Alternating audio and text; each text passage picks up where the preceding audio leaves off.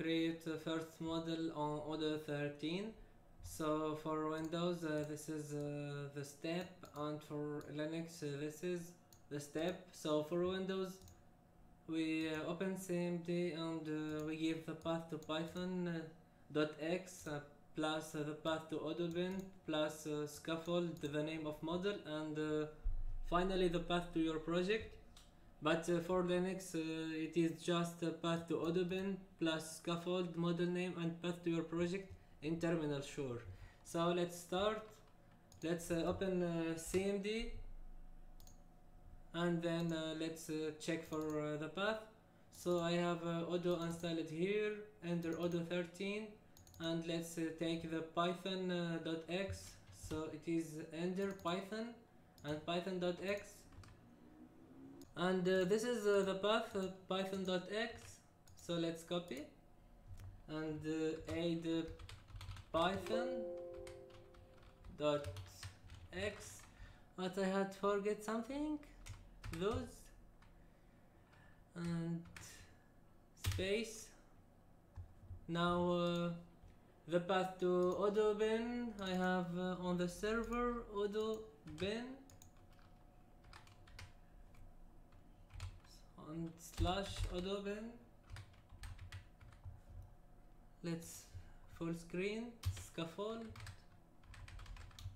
my first model plus the path to your project. So my project is under PyCharm project demo extra add-ons, and this is the path, and enter. So let's check it if it was created or not, and this is my first model. Let's run it. So my Odoo conf will take under extra add-ons, so all is good. Let's restart Odoo and then check if we can install the model or not. Okay, go to application and enable mod debug and click on update application list, and then search for my first model, and this is the first model. So the first model was installed correctly. So summarize, for the Windows you have just to open CMD and give path to python.x plus path to Odoo bin plus scaffold and the name of model which you want to give the name, and finally path to your project.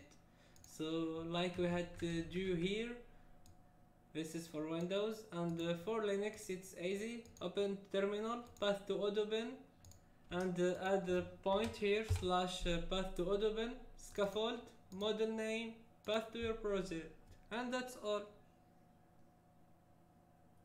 So thank you for watching, and please do not forget to subscribe to the channel and comment. Goodbye.